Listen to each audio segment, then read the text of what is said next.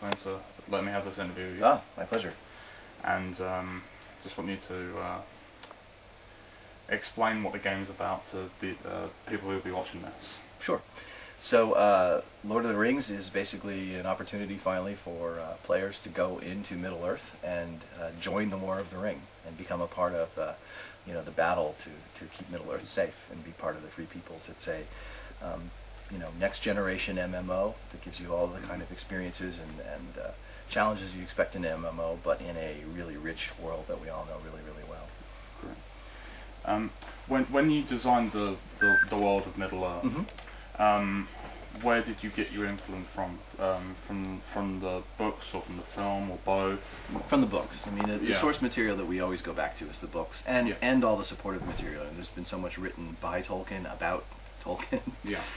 And that's what we really go back to. I mean, the films, the biggest thing for us about the films is we have to pay attention to that because it has a lot to do with the expectation of the players who are coming into the game, right? What they expect to see, who they expect to meet, where they expect to go. But other than that, we really go back to the books for everything. Okay. And how's future content going to work? So again, Turbine has a real history of updating content on a regular basis, and we're probably going to be as aggressive with that with this game as we have with any game that we've done. In some respects, more back to our AC1 roots, where we did lots of live events, we did lots and lots of content. My team is already working on content that's going to launch shortly after the game launches, so we are going to continually be putting out free content updates as well as retail updates.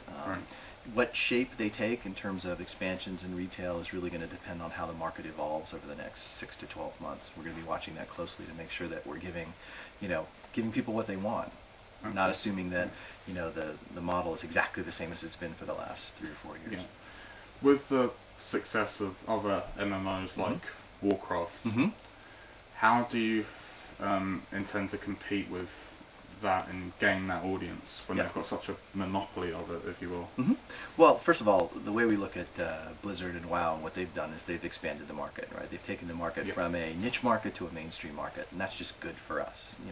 Think of it as the first time someone came out with a successful romantic comedy, and it was it was the new genre in film, and people didn't just go see that one movie over and over again. They wanted to get new experiences and so we think that in itself provides an opportunity. Second of all, the fact that it is Lord of the Rings and it's in Middle-earth.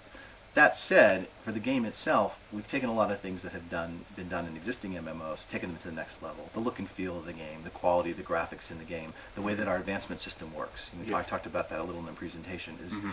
We think is really an important change in terms of engaging players in sort of an ongoing, relationship with their character and how it's being customized as you go along. The way group combat works, the way that our PvP system works. I think there's a lot of things that are unique and exciting about what we're doing in the game itself.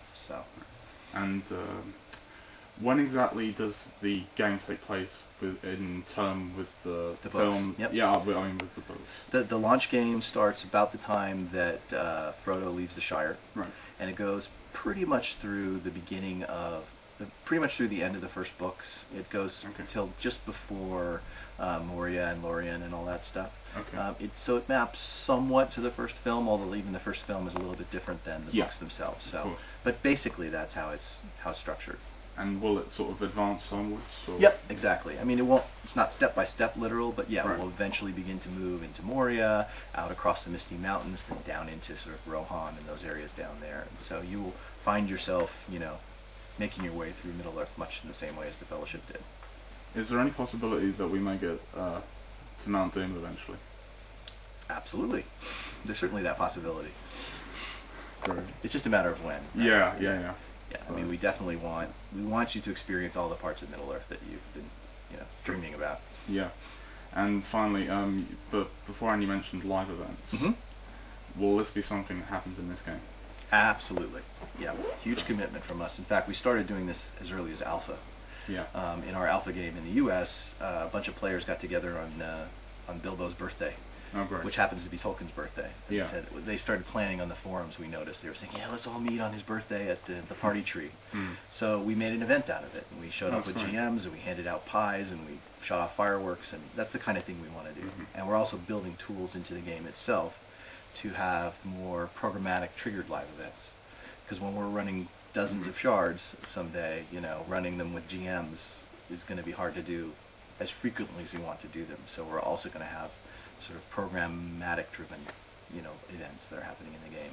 So for whatever reason, when you know, we're even talking about tying it to some of the events that are happening in Monster Play. So what happens if all of the major keeps and controllable areas in the Monster Play area are controlled by the bad guys? Maybe that triggers some events that happen throughout the world where there seems like there's a lot more marauding orc. Thanks for that. Oh, thank